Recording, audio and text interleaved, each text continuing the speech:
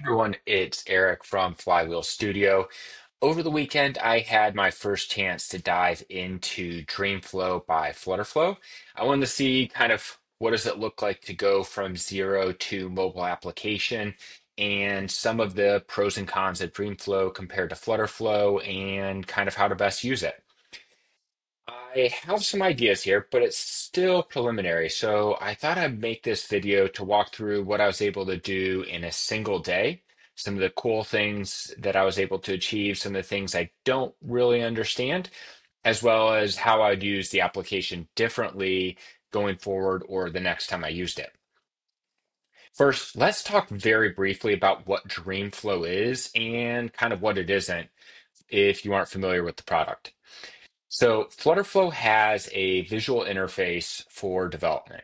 That means it's drag and drop. You are able to drag in components like a widget or text or a button or a row, and then dynamically you can link that to your data, or visually you can link that to your data. You can also build actions and action trees or chains visually in the front end, and you can easily connect that to the back end, and it has one-click deployment.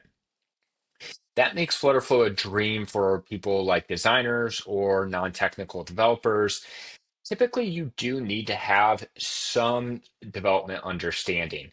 I think in no code, low code, visual development, people who don't understand any development principles, it's very difficult to build a high quality application because you still need to understand kind of the framework that the application exists in.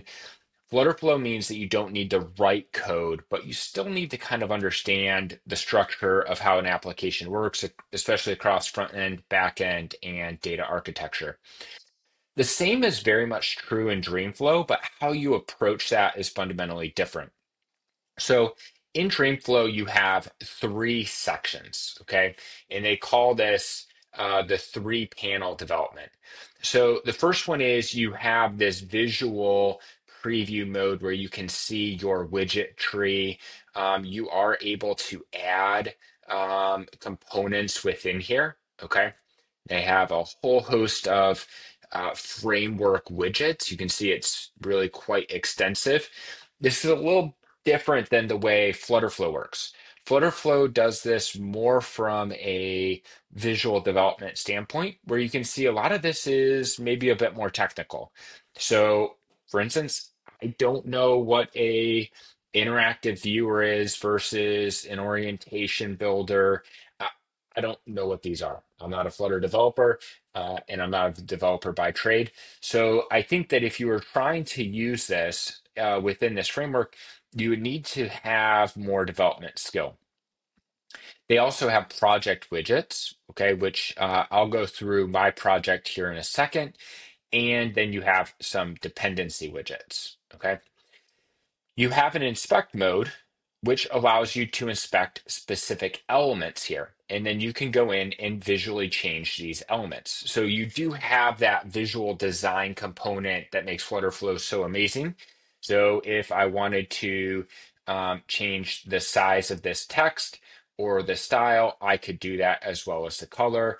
I can go in and change that for almost anything here. Although some of this is dynamic data. Okay, so you would want to be careful about that. Dreamflow also has the code. Okay, so, and let me see how to get rid of some of this. You are building directly on top of your code base. Okay. This is Flutter code in its purest form. It is everything you see in the visual development portion of this is a representation of that Flutter code. You can do a split view so you can see the code here. And in theory, you could go into this and you could edit a screen in the code and you would see the changes directly here. Lastly, you have the third panel, which is the agent. Okay. I'm mostly going to be talking about the agent today because this is what I used in my development.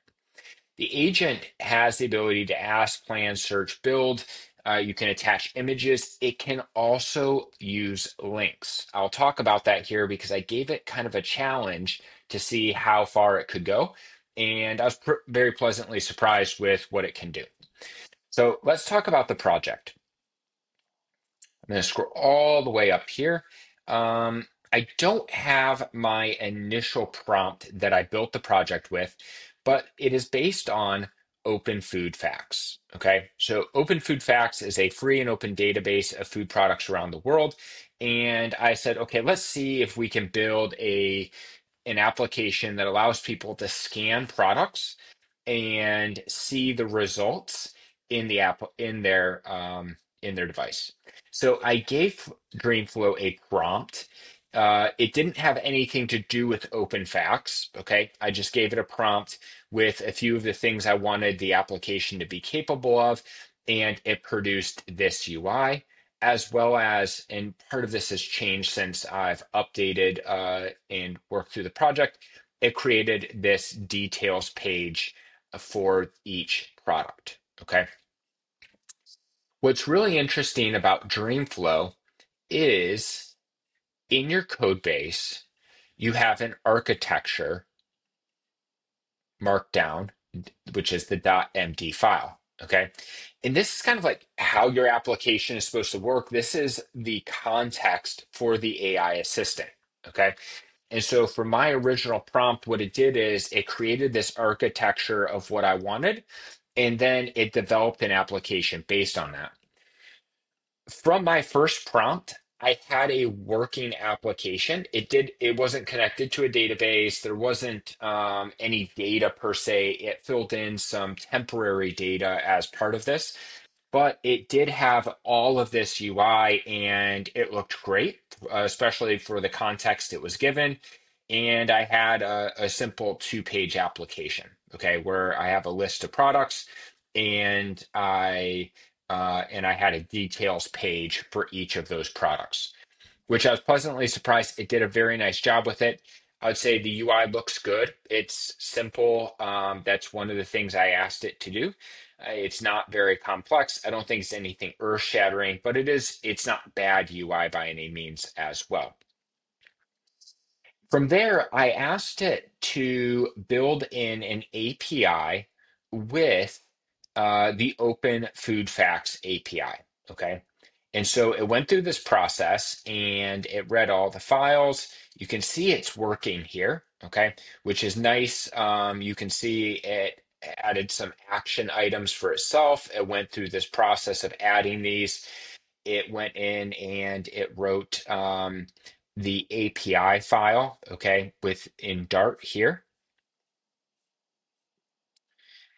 added some permissions so that it could scan for the barcode scanner so that you would have access to the camera. It was very intuitive. And again, this is a pretty simple thing. I just said, let's integrate this API, and I pasted three links. I didn't tell it what to do with any of the links, and it went in and did that. Here you can see what has been added. Okay. And what I did is I asked it, I noticed the search is not working very well. I actually believe that is because that is an open food facts issue. Long story short, they're trying to change how they do search, but the API version I provided does not have full text search. So that continues to be a problem in my application. But I don't think that that comes back to Dreamflow. So I did ask it to change that. It made some changes. And then I try to deploy to the App Store. So just like, and I'm not going to share my iOS settings because there's some personal information in there, but from there, I was able to do a one-click deployment to iOS. Okay, I will show Android because there's nothing here. You'd go through, put in the information. You'll notice there's no guides here directly. Maybe here there is. I didn't actually use this because I'm familiar with the process. But you could find all this information and how to get this information in FlutterFlow in their documentation if you had questions about any of this, and then you click to deploy. I did get some errors. I basically screenshotted the errors and sent it back. I had to do this twice. So let's see. Here's another one. I just had fixed these errors. It completed that process. And I have an app in test flight. Okay. Which was great. It was amazing. In total, I spent probably 30 minutes to an hour, maybe less. A lot of it was kind of just waiting for things to run, building this application. Pretty amazing. Now, a few things. First, one of my next experiments that I'm going to be trying here is using actual Figma designs and a more detailed product spec. This would be one of the most simplest applications Flywheel would see. It's certainly not very complex. There's no authentication, different user rules. We don't really know how the assistant or agent will work through those. We have plenty of documentation on complex apps and also very, very detailed Figma designs. There's going to be a whole learning curve of how do you take that detailed documentation, those complex Figma designs, including different states for components, animations, and all that.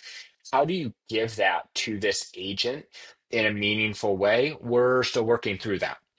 But one of the things I can say from my experience working in Cursor is using the files and the file structure is an amazing way to make a ton of progress. So if I were going to do this again, I would probably spend a lot more time making sure that this architecture, to be honest, I never read the full architecture while I was building this. I was just seeing where I could get and how it would work. But I would spend a lot more time focusing on this. And then I would reference this file when working with the agent. Or I would ask the agent to plan out step-by-step instructions for specific features, and I would have it implement those features here. You can put in an image here, so I'm pretty sure that we'll be able to take Figma screenshots and put them in here. But again, you'll need to tie those screenshots to your technical requirements. So you might end up with like a Figma underscore architecture document that has a list of screenshot names and the functionality associated with each of them.